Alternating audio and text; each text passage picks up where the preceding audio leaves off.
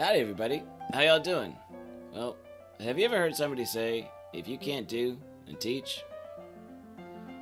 I don't really get that, because, you know, if you can't do something, how can you show other people how to do it, right?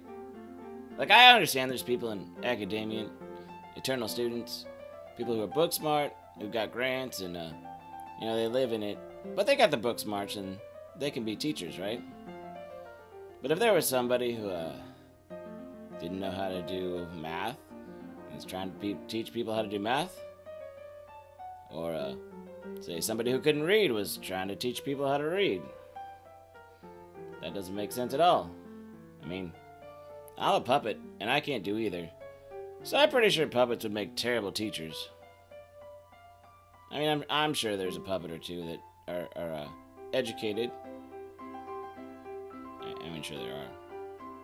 I don't know any of them. But, I digress. But you know there's a third option.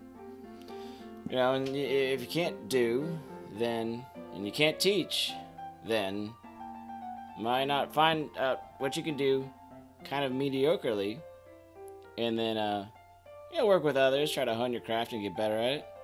Or, you can try to claw your way to the top and blame everybody else for your shortcomings. Because, that seems like a pretty popular thing to do nowadays, too. You know? Or, if you want, you could just make a YouTube channel and talk about it and see if anybody shows up. Who knows? Well, you know what I'm going to do? I'm going to keep pondering. Because that's what I do best. Well, see ya later. Bye.